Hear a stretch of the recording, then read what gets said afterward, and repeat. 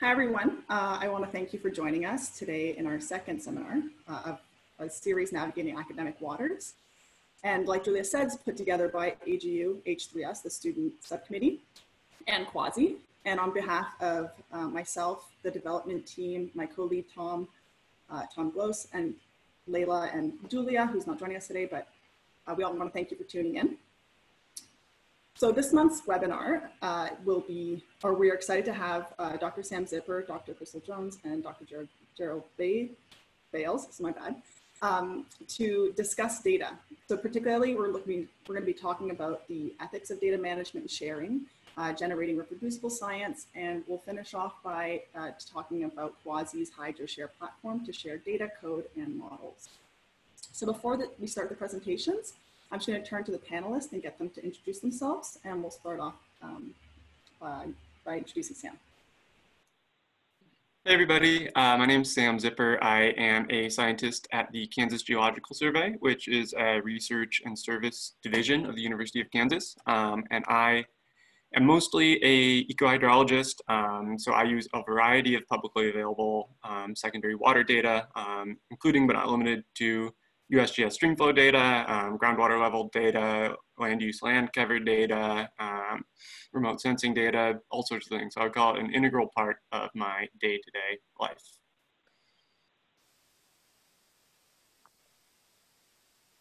All right.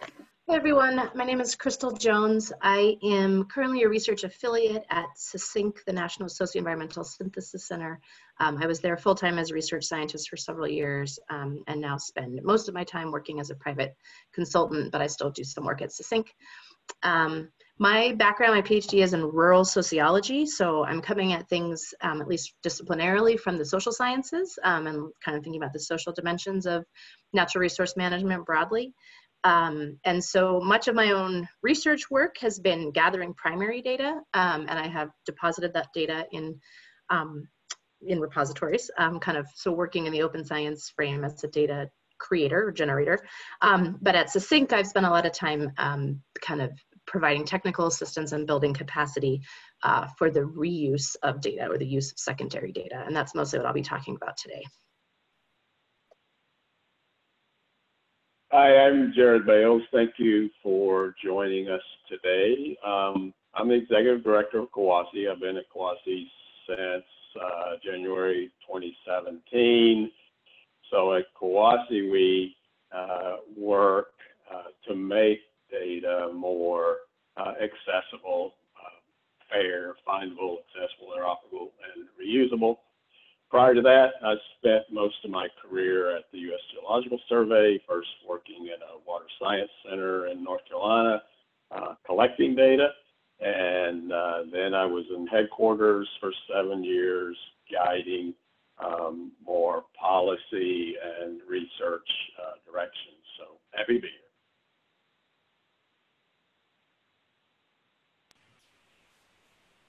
So thank you all for introducing yourselves. So just to kind of reiterate what Julia said at the beginning, we will be looking at the Q&A box or the question box throughout the seminar. So if the audience has any questions, please feel free to post there. We do have a 10-minute Q&A session at the end of all the presentations. So then that's your chance to kind of ask the panelists or anyone questions about what they're talking about. And so with that, I will pass the spotlight on to Dr. Sam Zipper, and he'll be discussing how the ethics behind sharing open source data and also how to effectively use it.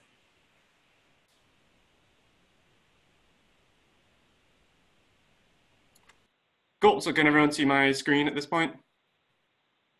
Awesome. Well, thanks everybody. I'll take this brief opportunity to kind of share first just some insights into how kind of I use open data as part of a broader reproducible workflow that I try to adopt for my research projects, and kind of get into some thinking that I've been doing with a bunch of other people about kind of the ethics of data sharing as we get into more and more the realm of socio-hydrology and socio-environmental science, where humans are becoming part of the water cycle more kind of explicitly.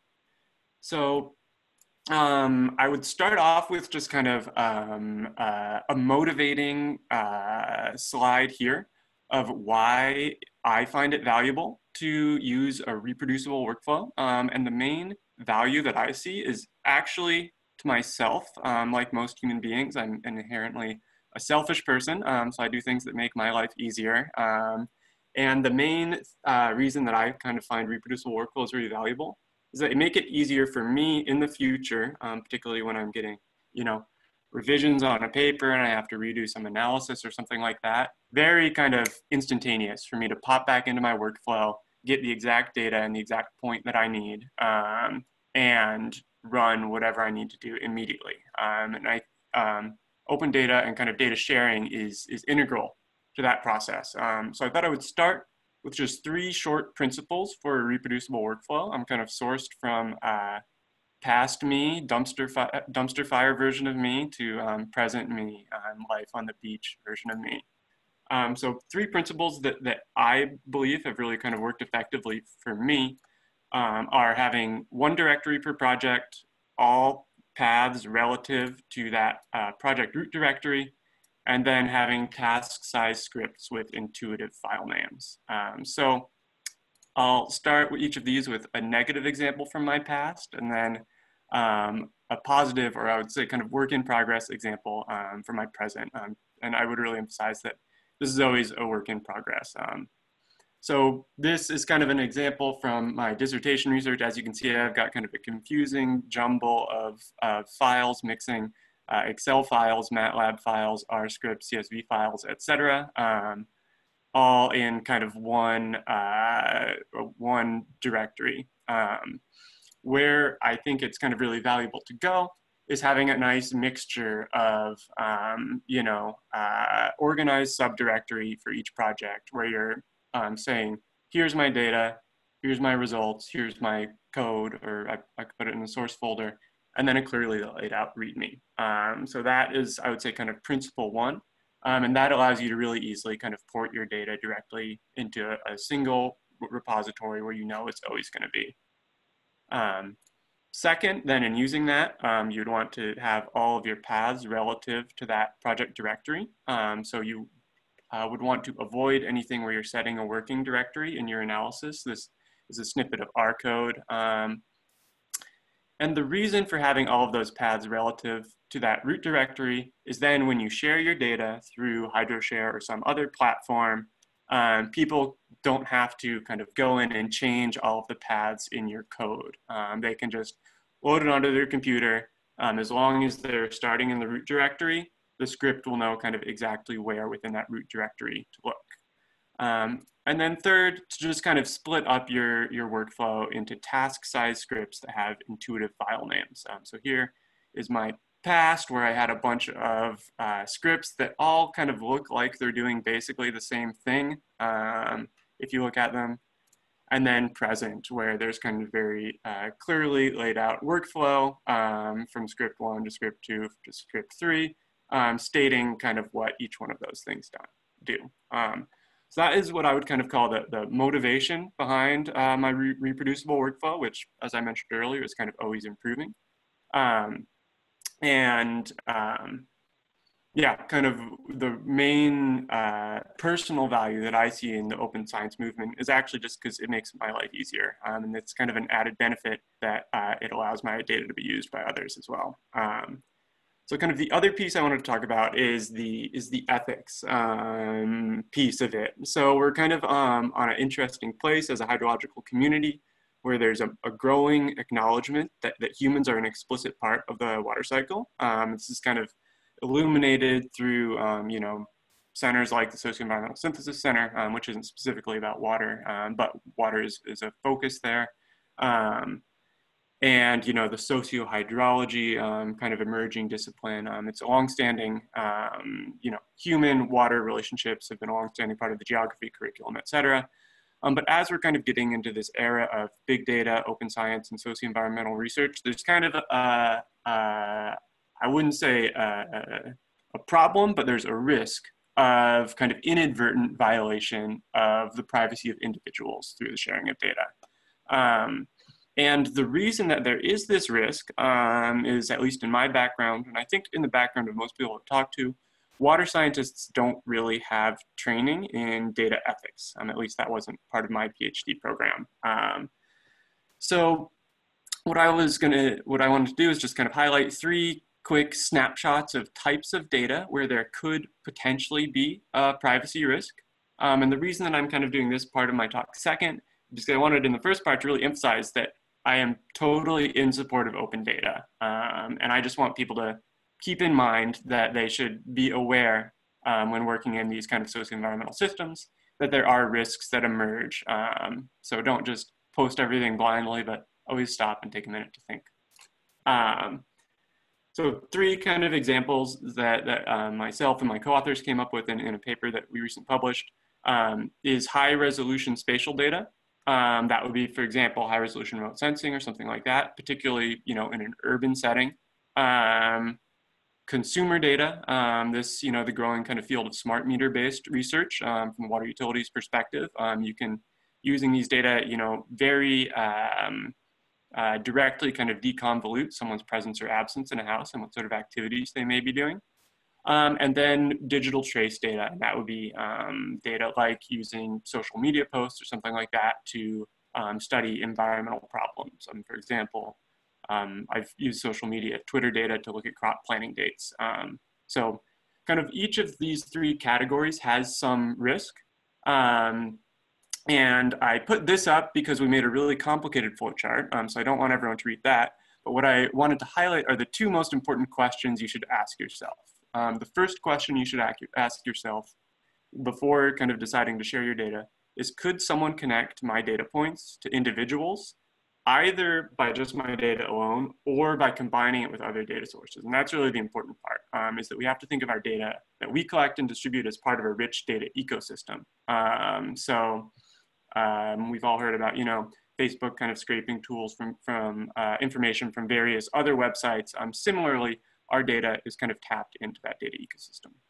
And second, and this is really the hard question I've found to answer in my experience, is could those individuals reasonably expect that surveillance is taking place?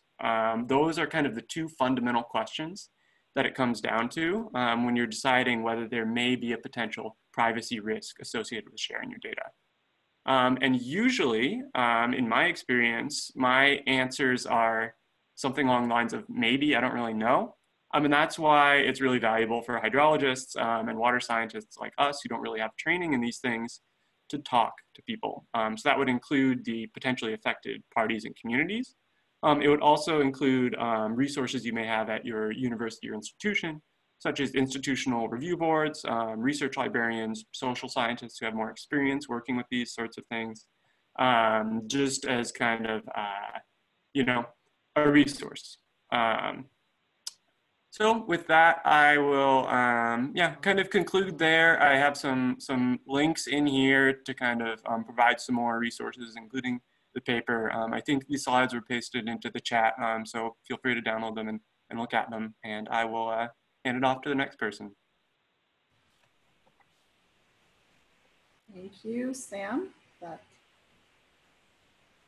computer's lagging. Thank you, Sam. That was a really interesting conversation or a presentation, and I hope it does lead to some interesting questions. I do know that I've seen a few people post questions already, so we'll get to that later in the Q&A session. So to keep things moving along, next we have Dr. Kristal Jones, and she'll be talking about the challenges with using secondary data. Great, thanks. I don't have slides, so hopefully everyone can see and hear me, and we'll be good. I do just want to say, jumping off of Sam's presentation, although this is not where I was planning to start mine, but one of the things I have thought a lot about as a social scientist and thinking about the sort of strengths social scientists bring to thinking about confidentiality and ethics issues, but also the lack of familiarity that many of us have with open data. It's actually much less common, I would say, across all the social sciences broadly as a paradigm or as a space that people are working in.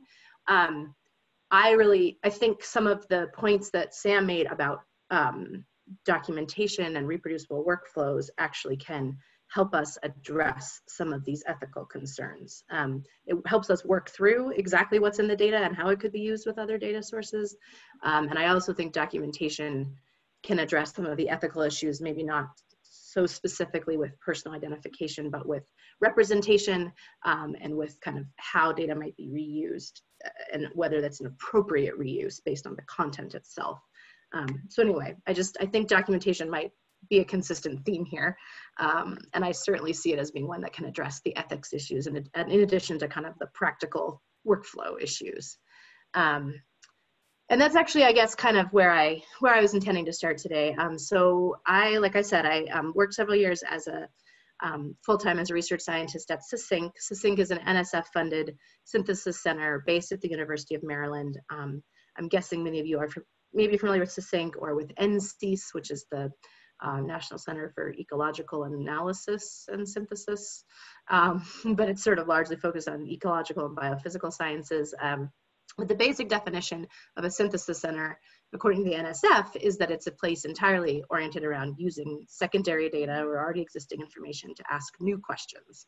And generally those new questions are interdisciplinary or transdisciplinary. And so a big part of what I've spent the last few years doing at SESYNC is working with individuals, but mostly groups of teams of researchers who want to do this in the socio-environmental space. So, working across disciplines and asking questions that are inherently crossing the human environment boundaries or encompass the human environment sides of a given problem, a given location, whatever. And so there are clearly a lot of ethics issues. There's also a lot of practical issues there. And I think that's kind of the practical ones I'll mostly focus on today. Or at least in this part of this conversation. A lot of what I have seen in working with teams of researchers is that it's often the case that it's very hard to move from ideas and research questions to actually finding data that can help answer those questions, right? So it's a big challenge to have a big idea and start to operationalize it and realize, oh, the data is actually not accessible, right? Maybe it exists, but you can't access it, or you can't find it at all, right? So maybe whether it does exist or not, it's not following the FAIR principles. But there's also a lot of challenges with what's actually measured in a data set or in a set of data sets. And are those measurements what you thought they were? Do they reflect the concepts that are of interest, based on your big idea, based on your research questions? And then are those measurements commensurate, right? So there's all of these challenges with working across multiple data sets, and especially when we're adding multiple disciplines or thinking about kind of multiple dimensions of a problem. And one of the challenges we've seen at SESYNC in supporting people who want to work, ask new questions with existing information, with secondary data, is that the kind of classic scientific method that I think many of us, whether we're biophysical scientists or social scientists, that we were trained in, to go from question to identifying appropriate data gathering methods and then data analysis methods. That linear process doesn't work as well if you're constrained, so to speak, by the kind of galaxy of secondary data that's already out there, right? And so there's much more of an iterative process that we've seen and that we've been working to support in a variety of ways. And so, it's this sort of back and forth from ideas to data, back to refining your ideas, back to what data you might want to use, and eventually iteration on data and analytical methods, right? And one of the things that we realize is that it's often, even if data sources follow the FAIR principles, let's say, they're out there in kind of the open data universe, it still might be difficult for researchers to really quickly gather the information they need to go through that iterative process to know what's available and exactly what the measurements are, and what many of the metadata characteristics are. So one of the things we've been working on at SESYNC is a project called the Data to Motivate Synthesis Project, which doesn't have a neat and clean publication, so I didn't share a publication, but it is on the SESYNC website if folks are interested, and I can throw that in the chat at the end. But basically what we've been trying to think about over the last several years is really what do researchers need throughout this kind of iterative process of using secondary data? What information do they need to think about how to do that data integration? And where we've come to is feeling like there's a an opportunity to really build out and utilize metadata. So before we even get to what's in the flat file or the spreadsheet, we just want to understand kind of at the meta level what's in there. And so we developed this project, which again, I won't go into the details, but you know, it's a sort of, it's drawing on multiple approaches to organizing metadata, using data ontologies, using various kinds of search functionality to help interdisciplinary teams assess what's in a data source or a data set and how that one data set might be used across, in conjunction with many other data sets and then in a kind of interdisciplinary research project. So as I was reflecting on this webinar and this topic and kind of thinking, okay, well, so what have I learned in kind of working on the Data to Motivate Synthesis project for the last several years, and I've learned lots of things, but sort of what have I learned that might be useful, right, to early career scientists or really anyone who's interested in both generating data that might be put out there for eventual reuse, but also engaging in research that uses secondary or already existing data. So a few lessons, and I think they kind of nicely complement some of what Sam talked about in terms of a reproducible workflow, again, kind of thinking more about if it is secondary data. So if we think about the FAIR principles, you know, findability, which actually on the surface to me always seems like, well, it's either findable or it's not, but that's not actually, it's a little more, there's a little more gray than that. So a nice example for this project, this Data to Motivate Synthesis project, is that we started it in the previous presidential administration. And within our system, within our kind of catalog of data sets, we link to federal agency URLs, sources of, you know, data set, places where you can download data, right? And over the last couple of years, we have realized with the shift in administration and kind of changes in what information is made public or not, that we actually became a bit of a refuge for some data sets. So there were these efforts, right, to create refuges for data that people were worried about not having access to. And we inadvertently became one of those, which was just sort of an interesting thing to observe, that actually those URLs were not persistent and the data sets themselves were not persistent in the findable, open, public domain. So I think, you know, it's helpful to think about the nuts and bolts of things like persistent URLs, and also some of these more philosophical questions about where data live long-term and what does that mean for findability. There's clearly strengths of using kind of public government-oriented systems. There are also some potential weaknesses or limitations, you know, to depositing or relying on data that exists solely in the public domain. And I think, you know, again, we can talk about this more in the Q&A, but so the second thing that we've thought a lot about is accessibility. Again, sort of machine readability is I would say at this point, again, kind of the floor, if you're working in the open data space, right? You want the files to be as readable across sort of platforms as possible.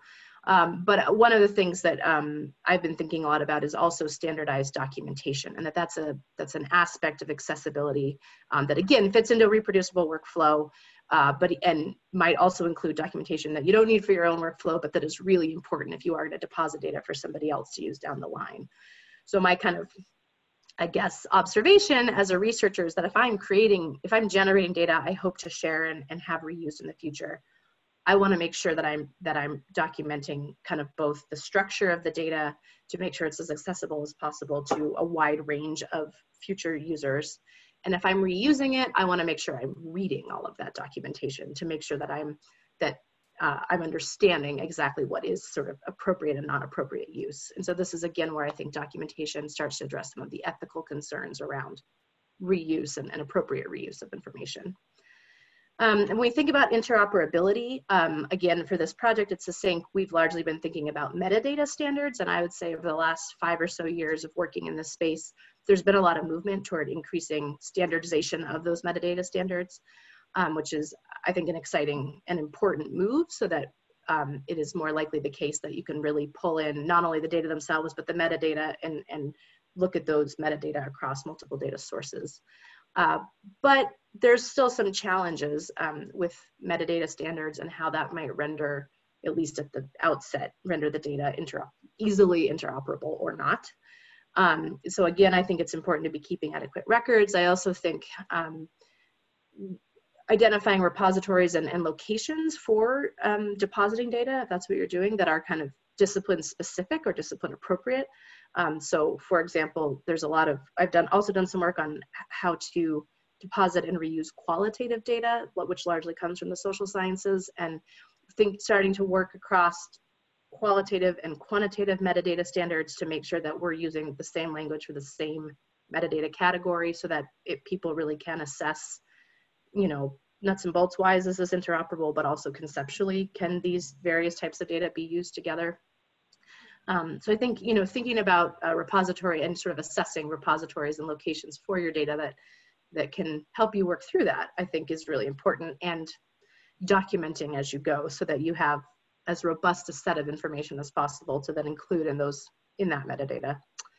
And then finally, this point about reusability, you know, and specifically attribution, and making sure that as data are reused throughout multiple types of processes, that all of that is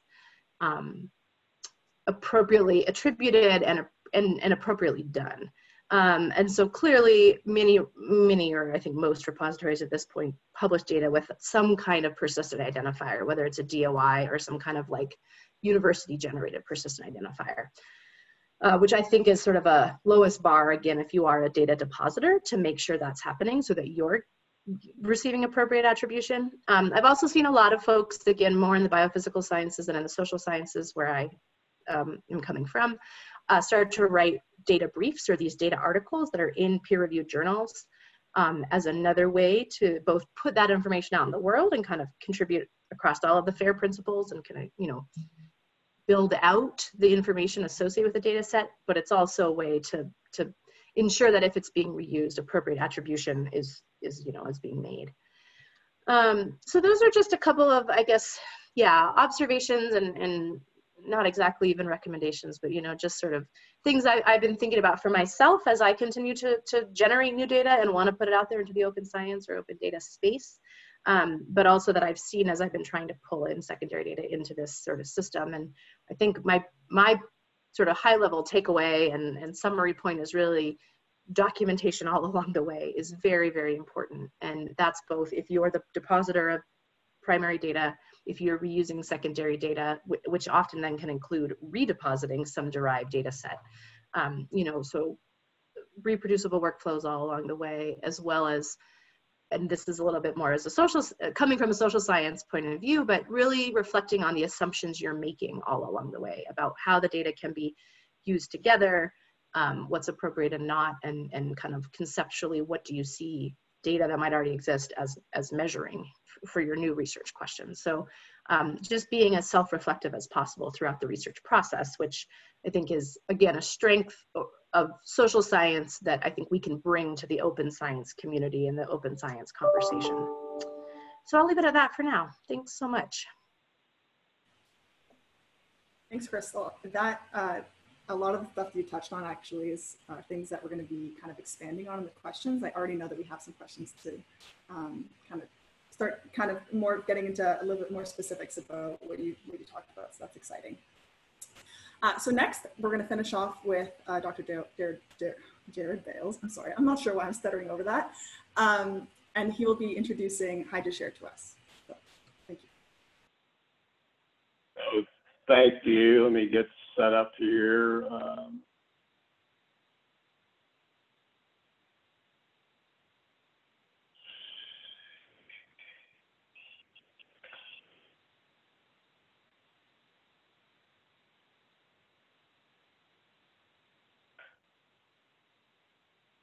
Okay, see my screen?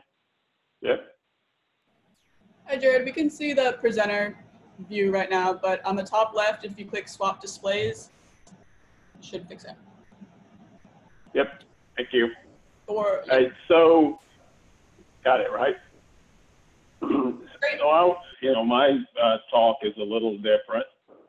It's really just to introduce you to a platform that you might use to share data.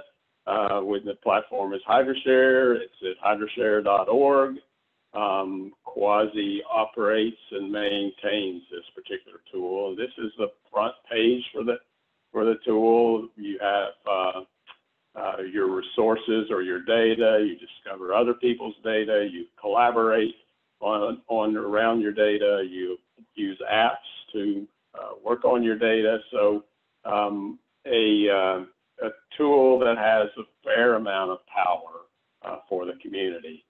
I did want to kind of start with these quotes. All of them, or most of them, are two of them are from Water Sources Research, and one's from BAMS. But the first quote basically says hydrology is multidisciplinary, interdisciplinary, and so this gets to the issue of compiling data sets for us to do good water science. I mean, as Sam said, humans are a big part of the water cycle. And so while you may be working on one particular problem and collecting data on that problem, you may need data from other sources. The next quote is basically saying hydrologists spend a lot of time debugging code instead of looking at their data. So, you have to be able to build and apply these various models or apps or sets of code. But then, as Hutton said, most computational hydrology is not reproducible. So is it really science? Have you ever picked up someone else's model and tried to make it run or try to reproduce their work? It can be a challenge.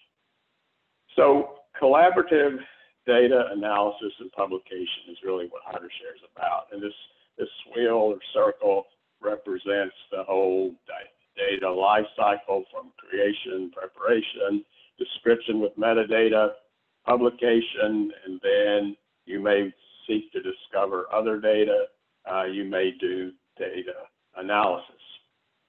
So HydroShare is a web-based repository that helps enable hydrologists or anyone to kind of work through this data life cycle. The flexible metadata, HydroShare can take data of any type.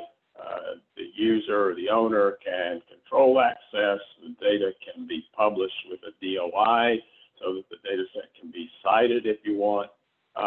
And you can also document workflows in HydroShare, which is, again, something that Sam mentioned, but also certainly helps with reproducible science. So putting data to work requires fair data, which we've all mentioned before. The data are findable, accessible, which means they're also understandable, and from a trusted repository. They're interoperable, they meet community standards, and they're reusable based on the information that's in the data set. So the data workflow in the HydroShare, you can create a digital instance of a data set or a model. You share it with colleagues, either privately or with everyone. You collaborate around the data in HydroShare so that you have a data set or a model. There's a workspace in HydroShare to do that kind of collaboration. Describe the data with metadata, and then you share it, and if you wish, publish the data so others can use it. And as I said, HydroShare makes that easier. So within HydroShare, the data can be discovered through this interface, which is on the right side of the slide. Faceted browsing, so essentially you search for something, and then you can filter by the author or the contributor or the content, or other filters. The filters are on the left side of the HydroShare page there. You search by keywords and time, and there's also a map interface which can be used to look for data in a specific location. But of course, you have to know that HydroShare exists to do that. So a resource in HydroShare, data, a collection of data or collection of information is known as a resource. So a resource, for example, could just be one data set, or a resource could be all of the data, like a folder in essence. but that's a resource. And so the resources, as I said before, can be private or public or published. The resources can be accessed through this landing page. They can also be accessed through a REST web interface. And then you can download the data as individual files out of a resource or as an archive of the entire resource. Reusability or citation certainly helps reusability. And so, as I said, you can publish data, essentially push a button and receive a DOI for your data set, and then the data set are citable. You can also cite other data sets in HydroShare. So that's essentially, you know, there's this block there that how to cite this particular resource. So HydroShare builds that for you. You can also override that with your own citation if you wish. Yeah, so that's kind of the override. And then you cite it in a paper. Yep. And so the other thing that HydroShare does is it exposes the data through schema.org metadata, which is a metadata schema created by kind of big tech, but it makes data sets discoverable. And so one can go into this Google dataset search and actually find data in HydroShare directly. So this increases findability, and then the adhering to the schema.org increases interoperability. And so this is just a search for Logan River data in Google Dataset search, and it turned a HydroShare resource. So interoperability is enhanced through the use of standards. So I mentioned schema.org. We use our resource data model as a profile of open archives. Metadata follow the Dublin Core standard. Data are packaged and downloaded using the Bagot standard. HydroShare uses standard formats for specific file types, so we adhere to these various formats, for example. So, well, that gets us to kind of the F and the A and the I, but the R is, you know, how do we reuse the data? And so HydroShare hosts a number of apps that users can apply to operate on HydroShare data. Users can also build their own app if they want and host it in HydroShare. But for example, some of the apps that we host are a National Water Model Data Viewer app. We have MATLAB Online that is free, so you don't have to have a license to operate on data using our MATLAB Online tool. We have Jupyter Hub, Jupyter Notebooks, Binder, and we can also access one of these other data sets, the Hydrologic Information System, which is time series data specifically, through these specific apps. So I think that covers quickly the use of HydroShare for sharing data. And of course, we're always happy to talk to you or walk you through it or give you tutorials if you want to use these things. And again, it's at hydroshare.org. Thank you. Thank you very much, Jerad. Okay, so now we're going to move on to our Q&A session. And again, I will just encourage the audience, if you have any questions or follow-up questions, just post it in the chat box. And my helpers in the background are going to send them to me as they come. So we are, so the first question comes from Steve, and he asks, hello, I've been asked by funding agencies of a grant to publish publicly available data without any modifications, like from the USGS or NOAA. The metadata structure makes it difficult to cite sources. They agree that this would be plagiarism if it was in a manuscript, but feel like that for data, the same ethics don't apply. So are there rules of plagiarism in publishing a manuscript? Are the rules of plagiarism in publishing in a manuscript different from those publishing data? And I'll just go ahead and post that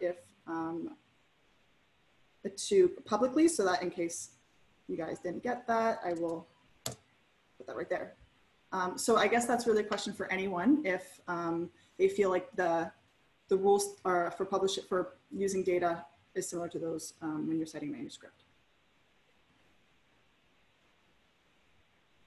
Sounds like a Kristal question to me.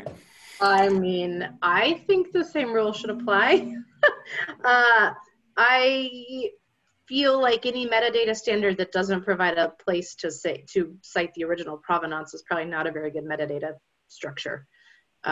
You know, that someone's being asked to post data / publish data somewhere specific because that fits the funding agency requirements or the, you know, article publication requirements. That makes sense to me, but there is a standardized system in place that I would say is generally accepted as ethical to make sure that the original provenance is clearly documented, and that usually then it's just metadata that's actually posted, not the original data source, and you point people back to the original data source. But I don't know, so that's my, I think, quick reaction. Yeah. Okay, so moving on to the next one. This one's from Sarah. So for those who work with data that contain elements that are confidential due to ethics and or legal framework, including, you know, monitoring stations where all the data available except for the precise location, how can we make our workflow as repeatable and as transparent as possible without disclosing the confidential elements? So I think, Sam, you had kind of answered this, but if you could. Yeah, sure, I'd be happy to kind of expand on that. I did put kind of a link to a paper in the chat box where we discussed this in a bit of detail. But, you know, just to give an example from my own personal experience, I was working on a study where we were assessing the impacts of cannabis cultivation on stream flow. And in this case, you know, it was a mix of legal and illegal cannabis cultivation operations. So clearly in this case, we couldn't just publish and release the locations of the groundwater pumping that we were estimating.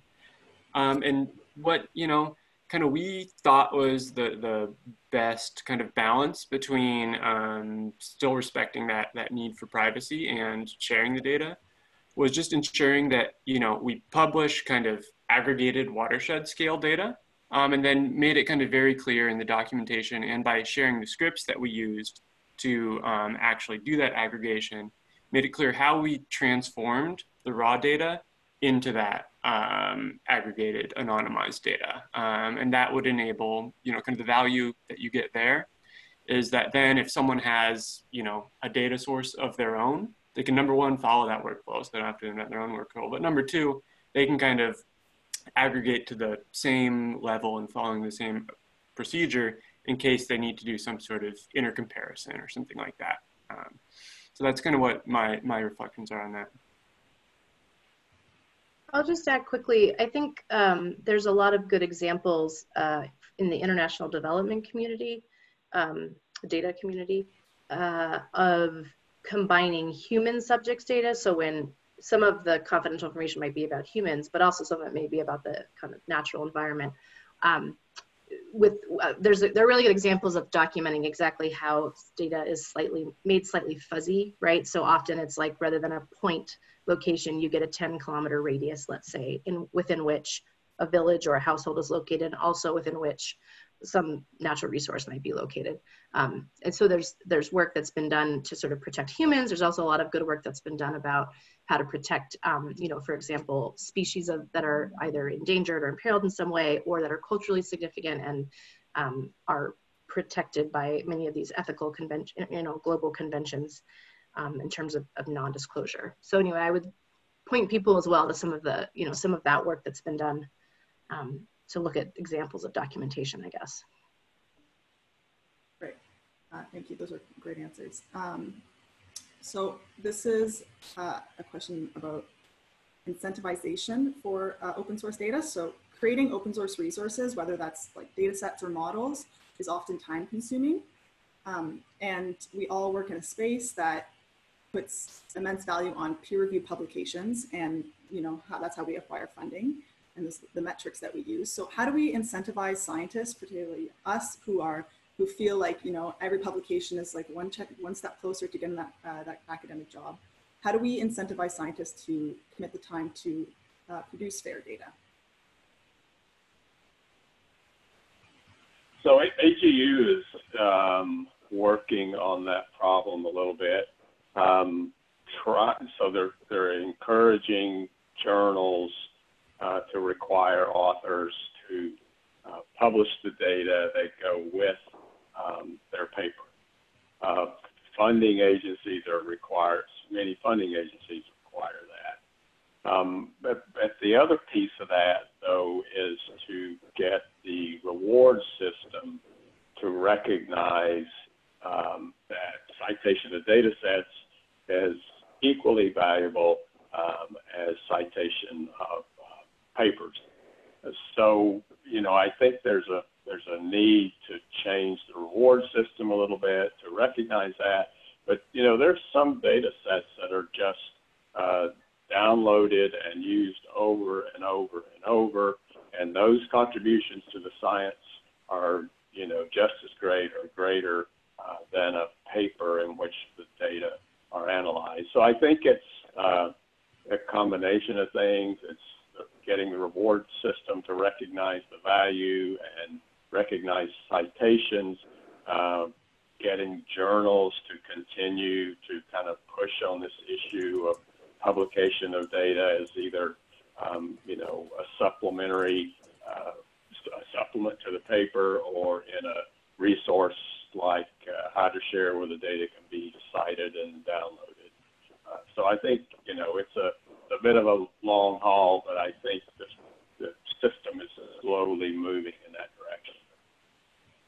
direction. I'll just, sorry, go ahead. Kristal.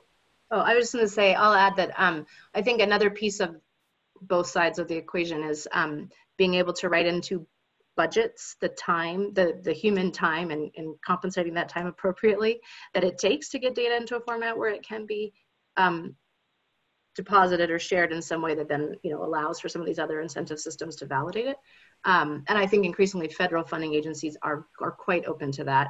And in fact are pushing that in some cases, saying to PIs, hey, make sure you include kind of data management and data processing as a line item in your budget.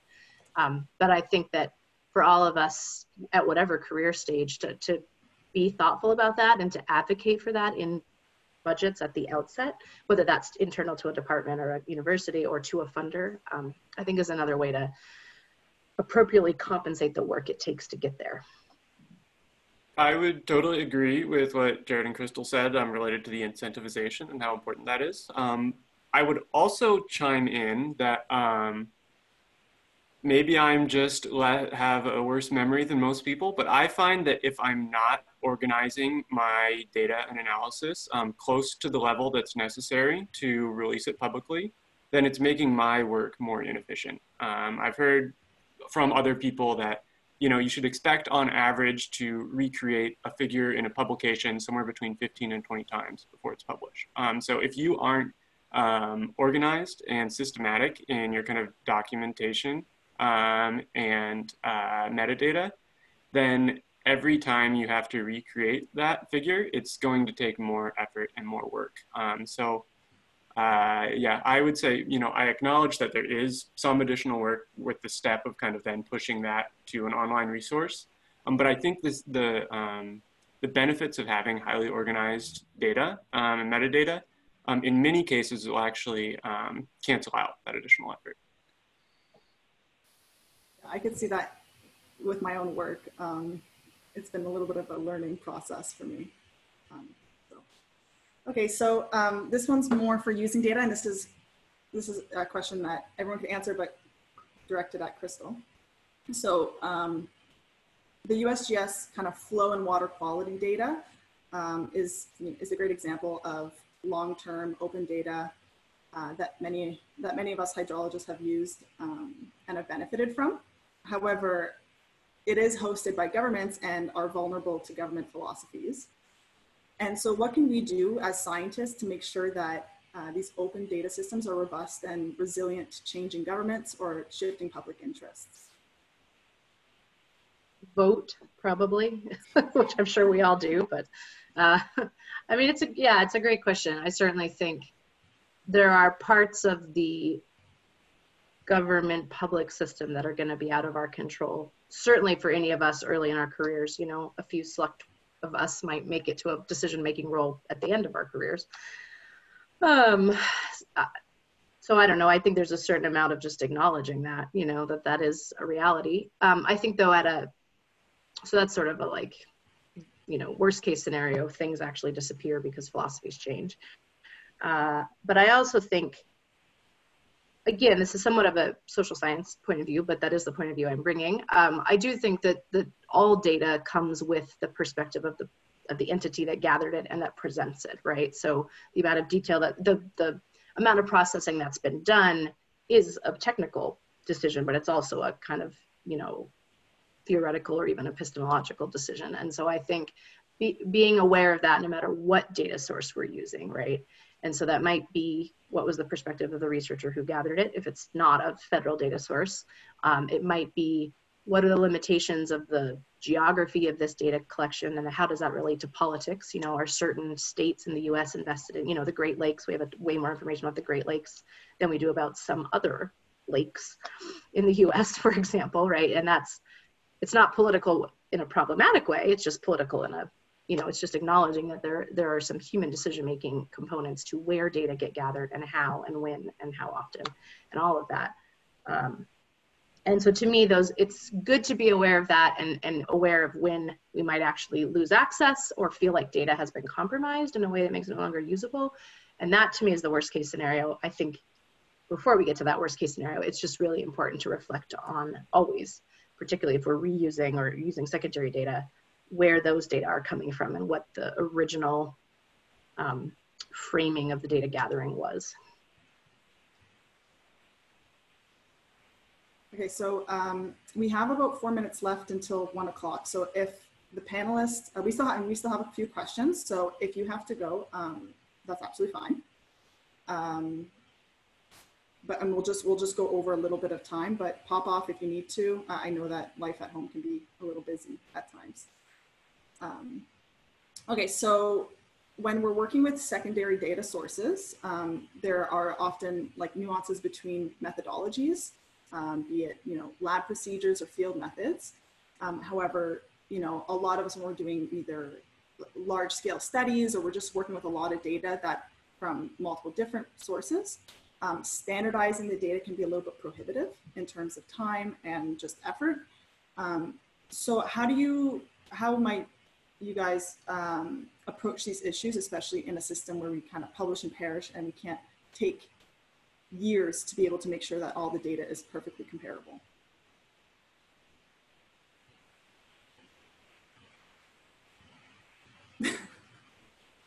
I mean, methodologically, I would say there are some, you know, I think there's some interesting advances, so to speak, in, you know, formal meta-analysis approaches and that are trying to kind of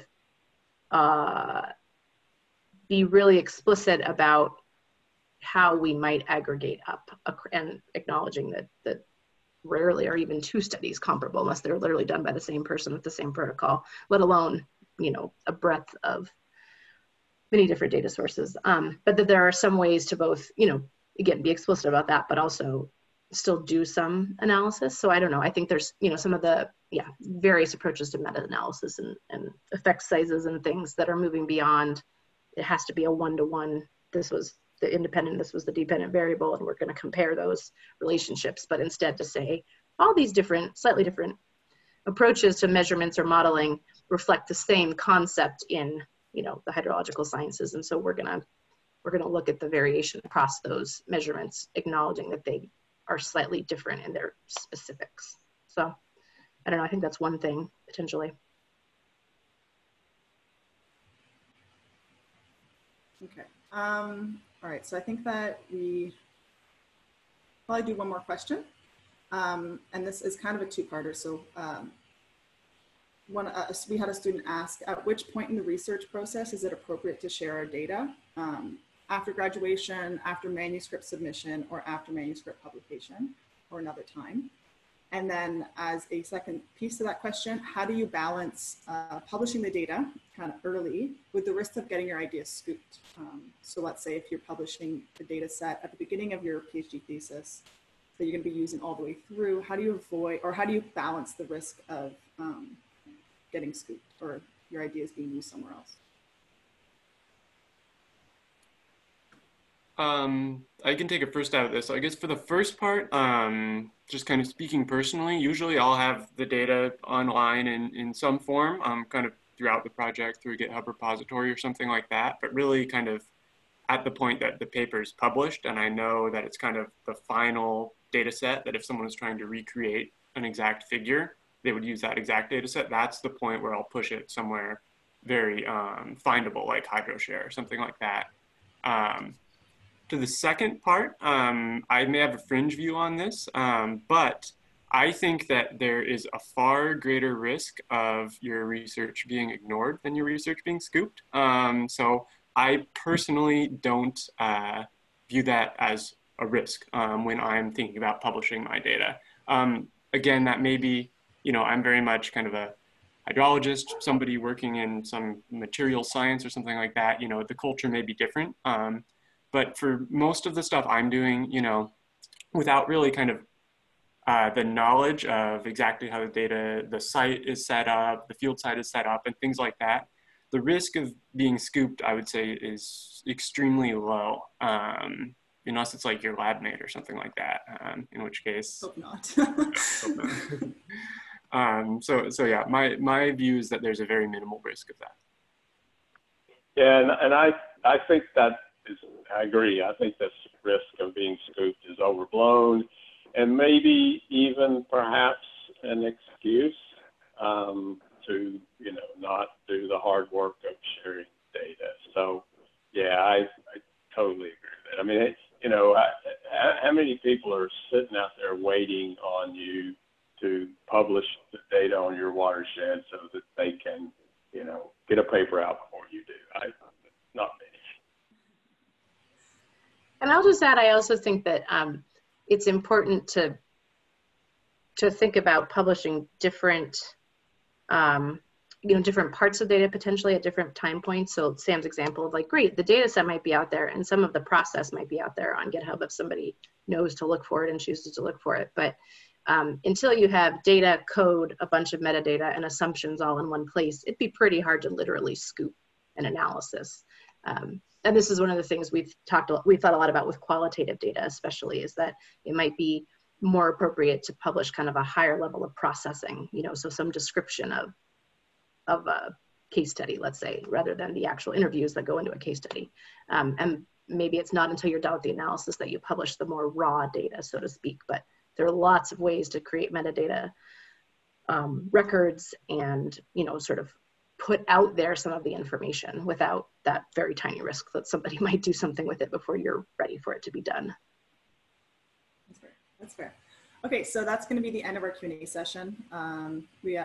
Of course, I'm sure this could go on forever, but we'll wrap up. So I'll pass it off to Julia Masterman. She has a few last slides from CUAHSI, but I just want to thank all the panelists and all the attendees on behalf of the AGU H3S team.